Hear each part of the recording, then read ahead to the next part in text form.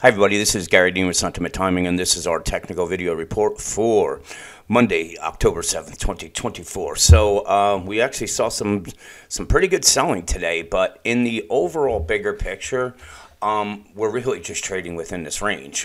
We keep getting a bunch of false breakouts, and then we're coming down.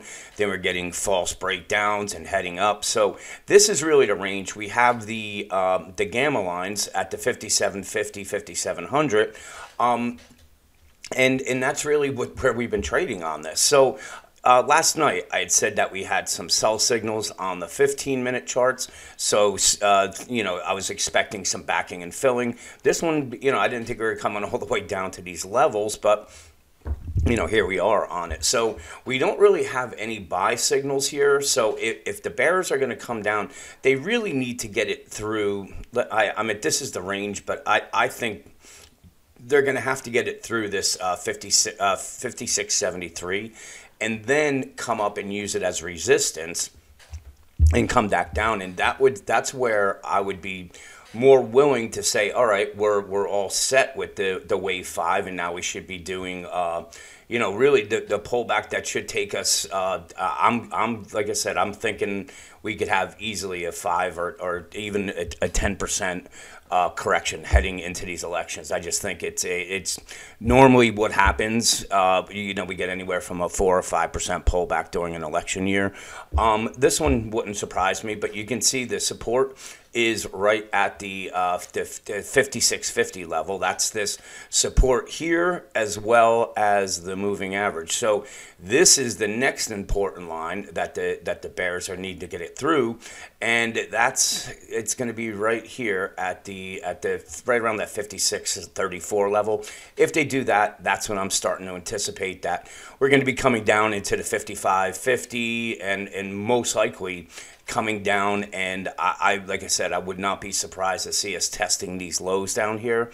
It's not guaranteed it's going to happen, but it would make perfect sense with it. So, but like I said, right now we really are just trading within a range. So we had sell signals. We're on a sell signal with the Arun. You can see we're pretty overbought here. So if the bulls can get it above the 5705, then look for them to make a test of this, let's say the 5725, maybe even 5738. The bears, if they get it through this 5686, they're going to have to get it through this 5672, but then deal with this really the important support at the 5633 level. And if they get through that, that's when I think we'll start to see selling really start to accelerate on the downside. So let's see what plays out tomorrow. Keep this simple. We did pretty good with the fund today. You see we made 2.64%. So overall, decent day.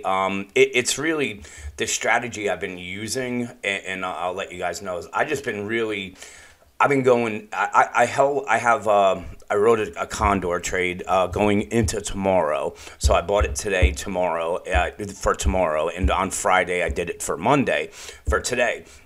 And basically, really, what I'm doing is I'm just they're extreme out of the money.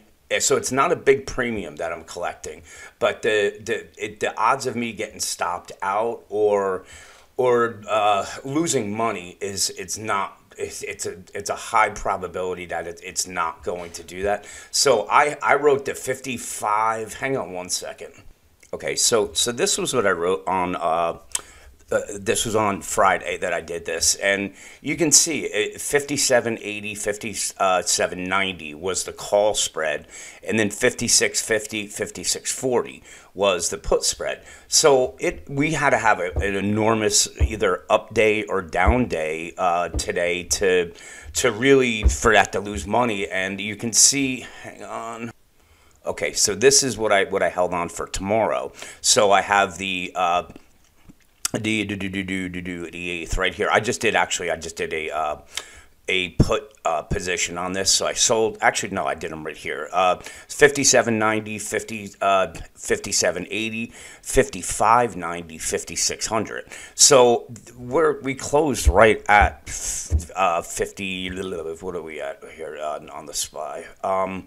of this. So we closed right at 5,700. So we're gonna, for me to lose on this, it's gonna have to gap up 100 points or gap down 100 points. Because during the day, if it's going, I'm just going to put the break-even stop in place. But I've never really liked holding them overnight just because of the odds, the chance of it getting, seeing a big gap down or a gap up. But when you're putting it 100 points out of the money, I mean, you don't get a whole lot of premium for them.